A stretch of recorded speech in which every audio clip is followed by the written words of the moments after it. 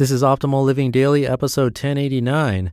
Do you know how to tell your story? By Chalene Johnson of ChaleneJohnson.com. And I'm Justin Malik, your very own personal narrator. This is the award-winning show thanks to you, where I find blogs, get permission from the authors, and then narrate their articles so you can take a break from staring at a screen. And before we get to today's post, thank you to Zola. To start your free wedding website or registry on Zola, go to zola.com/old. Zola takes the stress out of wedding planning with free wedding websites, save the dates and invitations, a wedding registry, and free easy-to-use wedding planning tools. You can conveniently manage everything online and in one place, saving so much time for couples. To start your free wedding website or registry on Zola, go to zola.com/OLD.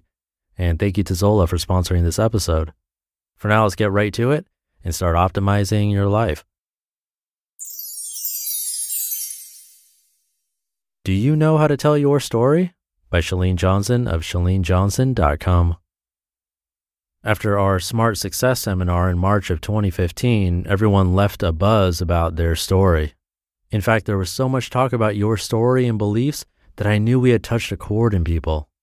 Considering the profound effect of the messages from Bo Eason and Dr. Michaela Sarno, I felt it was important to share my observations and help you make sense of what it means to have a story. In case you're short on time, here's the cliff notes of how to tell your story. Number 1, you have more than one story. Number 2, your deepest, darkest moment story probably has something to do with your purpose or what you're doing and how you're doing it. Number 3, not every situation calls for you to share the story of your deepest, darkest moment. Number 4, most negative beliefs stem from childhood experiences or an unprocessed traumatic event, and that might be one story. Number 5, once you conquer those negative beliefs, you may very well feel compelled to share that story to help others. Number 6, your story doesn't belong in every speech or video or conference call, but stories in general help us to connect. Number 7, we all connect on a deeper level when we learn to be better storytellers. And number 8, if you don't feel like you have a story or any stories, I guarantee it's there. It might just be too uncomfortable for your brain to go there, but everyone has a story. Go to a safe place to figure it out, like therapy. Everyone has a story, and you have more than one story. Learn to be a better storyteller. In order to do that, you have to do some work connecting with who you are, and yes, it may be scary and uncomfortable for some. The good news is this: the more that thought scares you, the more powerful your story. Here's my big aha moment after Smart Success. The difference between those people we connect with and those who make us feel a little stiff, on guard, and uncomfortable is that those people who make us feel a little uncomfortable are actually pretty uncomfortable with letting people get to know them. We can feel that. I'm sorry, you're not hiding it very well. The people who are difficult to connect with have a tough time connecting with others, even if they are at the top of their ladder. There's a reason for it. These folks haven't themselves yet connected with who they are and what they've overcome. People who are guarded are doing so not because they don't trust you. People are guarded because they don't trust themselves. They fear that they will let a detail or a piece slip out that will tip you off that they are not really what they seem. People who have spent a lifetime trying to run from, escape, avoid, and deny their past or painful experience often have become so good at it, they truly believe it when they say, "I'm over it, it was nothing, it didn't affect me." But then why can't you talk about it? But then why is your mind so busy making certain none of those pieces slip out? Why? Because you still haven't processed it. Until we process that childhood event which instilled a negative belief in us, our ability to rationalize it is often at about the maturity level of a child. My suggestion to you is this: don't work on telling a story that you haven't yet uncovered. Don't spend thousands of dollars and expect that someone is going to give you a shot of confidence that suddenly gives you the power to finally tell your story. You will have to find the courage it takes to connect with yourself.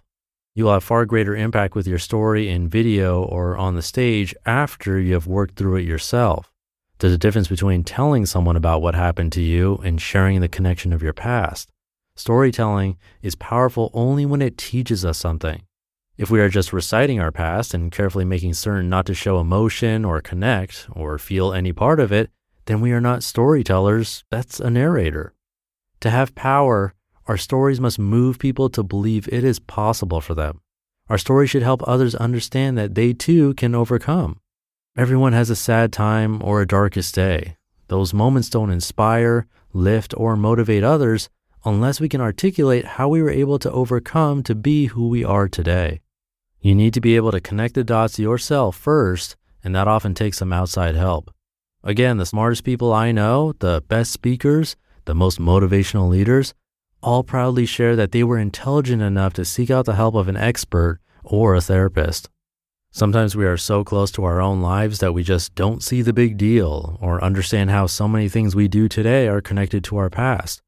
Everything is better with a story.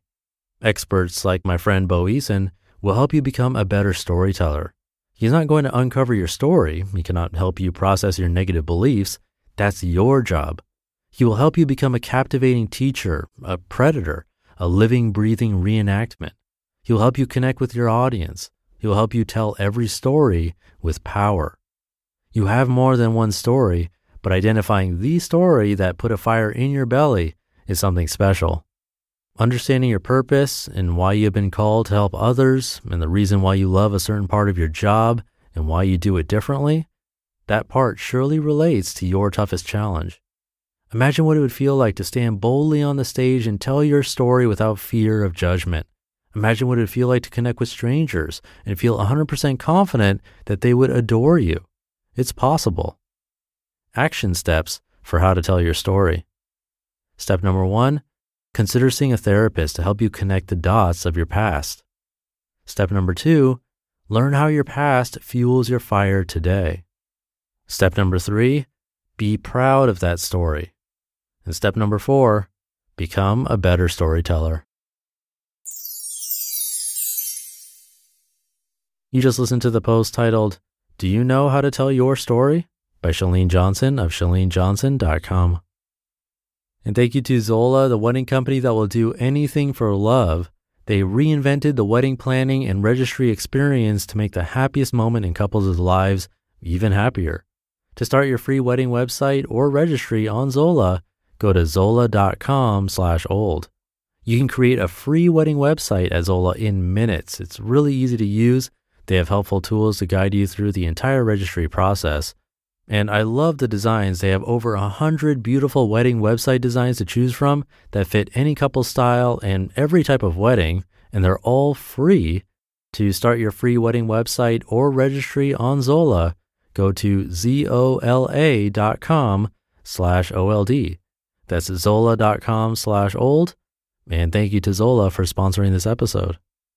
I'll leave it there for today. Have a great rest of your day, and I'll be back tomorrow where your optimal life awaits.